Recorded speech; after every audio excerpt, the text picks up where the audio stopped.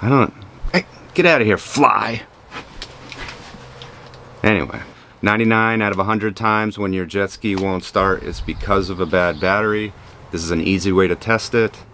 You can use a voltmeter, but it's not going to tell you the whole story. It's not going to give you the cold cranking amp, so you need to give it that little load test to really see where that battery's at. I'll charge it in the spring, let it sit for like a week, and then test it, because it's going to test good when it comes off the charger. You just charged it.